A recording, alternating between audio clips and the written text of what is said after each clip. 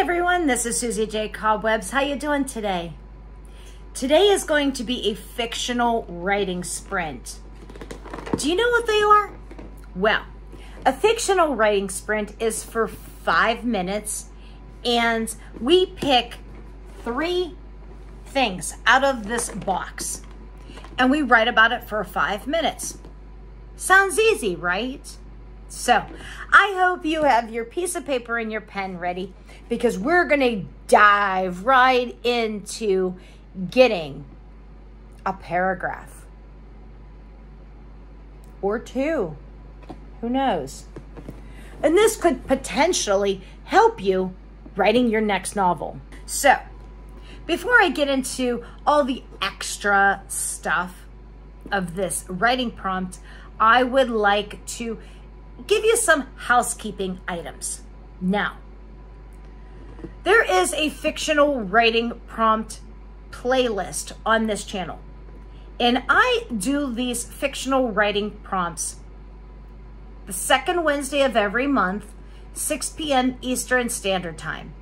If you want to keep up with all of these wonderful prompts that we do, check out those playlists.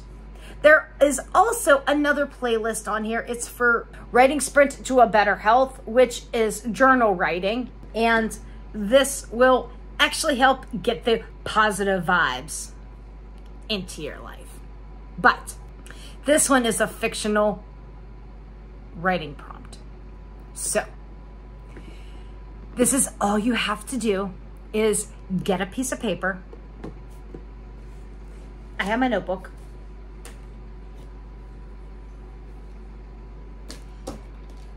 I'm a pencil. I'm ready. Are you ready? Yay! Okay, so I'm gonna pick 3 items out of this, and we're gonna write about it for 5 minutes. Now, with these fictional writing prompts, there's a couple little rules I'd like to go over. With this, I don't care about the punctuation, the spelling, the grammar. This is just to get your thoughts down on paper, just to get 3 items to form a bond together. So at the end of this, I will recite whatever I wrote, so you can add what you wrote in the comments, and I would love to read them.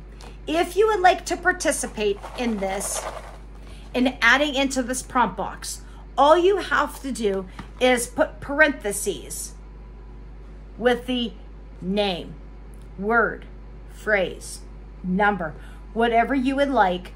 Put that in parentheses in your comment, and I will stick it in the box here so we can have more writing prompts to do.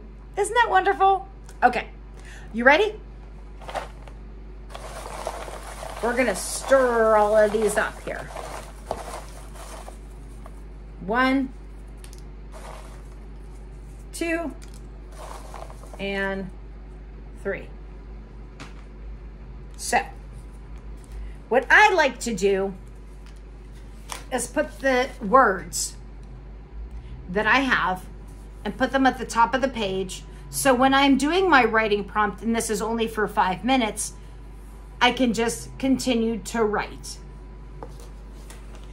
So the first word is happiness. H-A-P-P-I-N-E-S-S.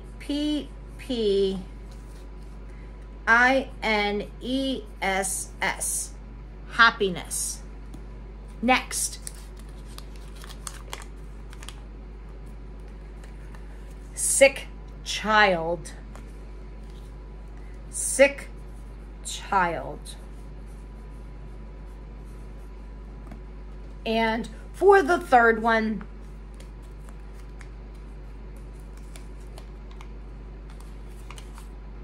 confidence. Confidence. C-O-N-F-I-D-E-N-C-E.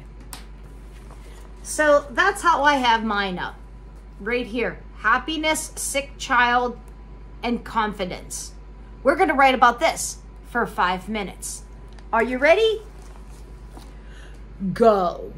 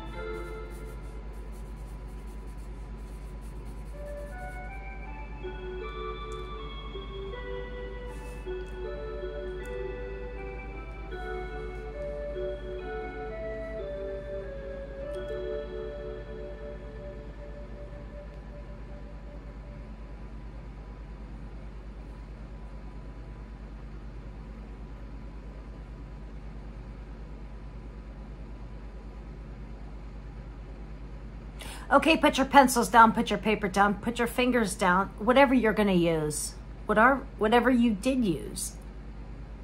How did you do? Great, great. So, just to kind of give you a heads up, I don't care about the punctuation, the grammar, the spelling. This is just to get your thoughts down on paper. So, I'm going to go over this. I have confidence, happiness, sick child. Now, these are the writing sprints that I will be reciting. So, I hope you will put yours down in the comments. And if you want to add more to my prompt box, go ahead and stick that name,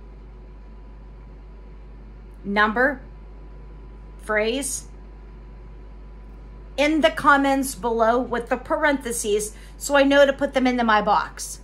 So, are you ready? Good.